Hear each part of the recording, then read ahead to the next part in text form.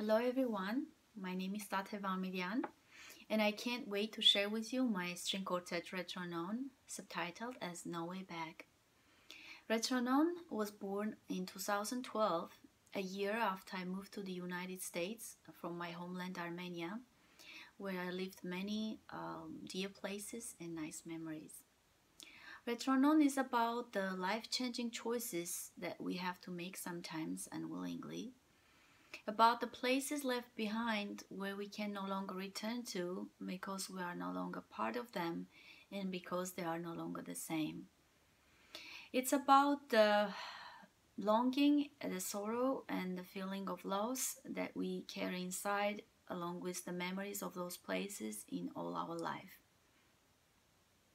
Retronon is about the feelings and experiences of all those people who have been forced to leave their homeland for different reasons and who are trying to create a new life on foreign land.